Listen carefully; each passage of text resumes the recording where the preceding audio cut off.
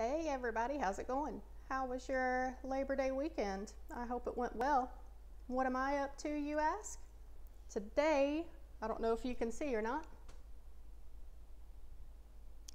in that stock pot there is a whole bunch of muscadine grapes. If you have never had a muscadine grape, I'm sorry for you. It is one of God's most delicious creations. I am going to make some jelly out of those grapes in the stock pot. So since I'm working on that project today, I figured today would be a good day to share some of my favorite kitchen related money saving things with you. And first side note is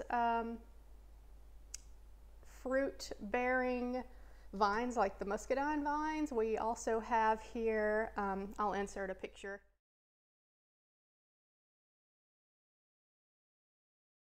The ones we have here are not big enough to bear fruit yet. My mom brought me these, but I can't wait until the two that we have are big enough to start giving me some grapes. But here at our house, we also have blackberry bushes, raspberry bushes, blueberry bushes. We have a peach tree that is not large enough yet to make peaches. We have a tangelo tree that is in a pot that we bring in during the winter time that my aunt gave me. We actually just got it a week or two ago. My mom brought it to me. So we have a tangelo tree now too, and that just covers, I think that covers all the fruit that we have here. And not just fruit things, we also have an herb garden that we should have some herbs that come up every year right outside my door by the kitchen. We have an asparagus patch that will come up every year and does come up every year, and we get fresh asparagus right outside my door. I just walk outside and pick it, and we can cook it however we like. And then we also keep a garden every year up above the house. If you have the space, you know, keep a garden. It's nothing like getting fresh fruit and vegetables out of your own garden.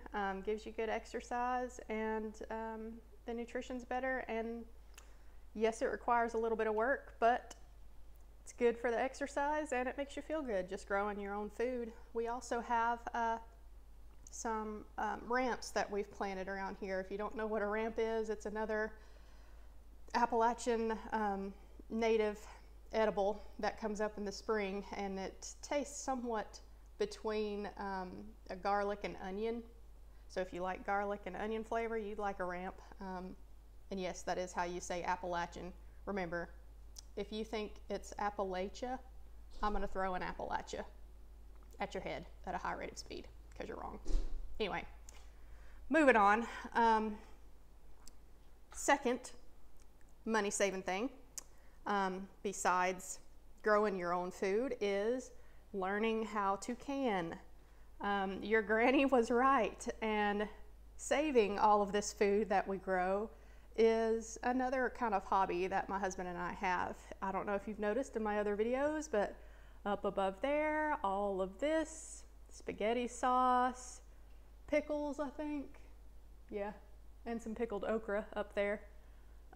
There's some more spaghetti sauce over here, and some stock. We have so much canned stuff. We've got some more over here, if I can even show it. More down there. There's some pickled relish, squash relish, applesauce. I pick apples from my sister's apple tree. Whenever we feel like making our own applesauce or apple butter, we'll go up there and get a whole bunch of apples and do it ourselves. The canning that my husband and I do does not require a pressure canner. We just hot jar can, and it's very easy to do. So invest in some canning supplies and learn how to pickle and jelly and can your own food. It's very rewarding to learn how to do that. What else was I going to show you? Oh, another thing that we do to save money in the kitchen. This is a jar of our homemade chicken stock. Now, if you've got a crock pot and canning supplies, you can do this yourself. What we do, if you are a family that, say, buys, you know, rotisserie chicken at the store, or even if you have any kind of beef or pork that's got a bone in it, when you get done eating the meat off of that bone, save the bone. Hubs and I had a pork butt over the weekend, and we've got a pork shoulder bone just sitting in this bag in the freezer. And what we do is whenever we use any vegetables just in everyday cooking, like especially celery, onions, garlic, little the end bits off of the garlic, especially those type of vegetables, we will save the end pieces and the skin, because all of that stuff has flavor. There's no sense in throwing it away. So we have a bag there for the meat bones that we use, and then we got another bag somewhere. Oh, here it is. This is all the peels from, like, looks like mostly onions. We like onions, y'all. But there's red onions, yellow onions, whatever we happen to use that might taste good in stock, we save it and put it in the freezer bag and keep it in the freezer. Now, when we get a freezer bag full of the skins and some meat bones that we can use, then what we do is put it in our big crock pot, and we will let that go with, I mean, we get fresh thyme, sage, rosemary out of our herb garden. We use just a little bit of sea salt ourselves to season it with, a little bit of apple cider vinegar in the stock pot to draw the flavor out of the bones. We'll let that go for like 24 hours in the crock pot on low, makes your house smell amazing. And you know, after it's gone for that amount of time, then we strain everything out and hot jar can our own homemade stock or bone broth if you're a hipster. I mean, we don't ever have to buy stock from the store anymore, and honestly, the stock that we make is better than what you can get at the store anyway. So another little money saving tip, and also helps reduce waste too, because there's just no reason to throw away the ends of those vegetables if you can use them. Next money saving thing that I like, that I bought, that I use on a daily basis is my French press. Sorry if you're a Keurig person. I used to be a Keurig person, if I'm honest, but that coffee is just not as good. And yeah, I know you can buy the reusable Keurig cup things and, you know, not waste the plastic cups every day, but it still does not taste as good as just getting your own French press. And honestly, I buy whole bean coffee so that I can use my little grinder here. I grind my beans fresh. I make it in the French press every morning, and it tastes so much better. And honestly, it does not take that much more time than what a Keurig would. And if coffee is something that you really enjoy, then, you know, taking the time to appreciate it, use the French press to make your coffee in the morning is a good sort of mindfulness practice. You know, appreciate the things that you enjoy in life and take the time to enjoy them. So it's another thing that we like that saves us money. And the other thing I wanted to show you was this food saver. Like I said, we have our own garden, so not everything that we get out of the garden, you know, we can can in a jar. So if we have something that we want to keep, like this year, for whatever reason, we got a ton of cucumbers and eggplant. There's still more eggplant up in our garden.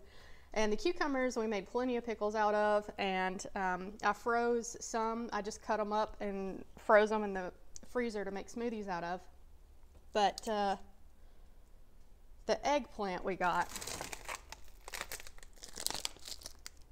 here it is, one of them, just sliced up into slices, and then I put it in the food saver. So, you know, it's vacuum sealed, There's no air in here. This eggplant will keep until we need to use it. I need to learn some eggplant recipes because really the only thing I kind of know how to do halfway is to use it in like a lasagna recipe in place of noodles. I need to think of some other ways to use it. If you have a good eggplant recipe, let me know below. Also, whenever my husband and I cook, if we make a meal that's large, that will freeze well, that I can take to work later, then I just portion it out and individually put them in the food saver bags and seal them so that I can take them to work. Our freezer here, the entire door here is full of meals that I can take to work that have been saved in the food saver. I've got lasagna, there's curry style beans and rice. This is a breakfast sausage hash that's really good with sweet potato and cheese. I made homemade macaroni and cheese the other day. Here's a little individual portion of it that I can take to work. There's a lot of things that freeze well. And, you know, if you're a person that kind of gets tired of eating the same thing over and over, then, you know, if it's something that freezes well, you can individually portion it out like we've done here and still have variety every day at work. You can just take something different with you. Chili.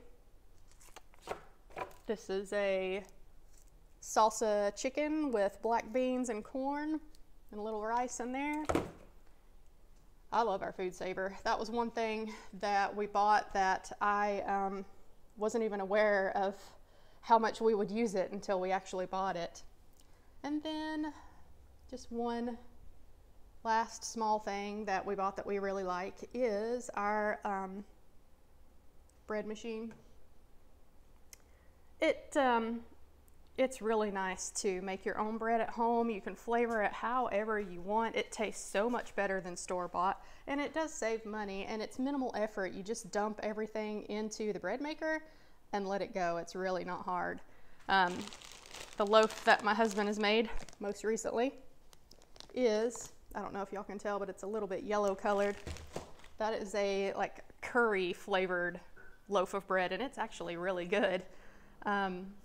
You make sandwiches out of that and it tastes a whole heck of a lot better than just plain bread. So I think that that's everything I wanted to cover, and this video is actually getting a little bit long. I'm over 12 minutes now, so I'm gonna go ahead and wrap this one up and post it to YouTube. If you like videos like this, then give it a like, subscribe, share it with your friends. If you have other kitchen money saving hacks, comment below and let me know. We're always looking for more ways to save money. So until I see y'all in the next video, y'all have a good day.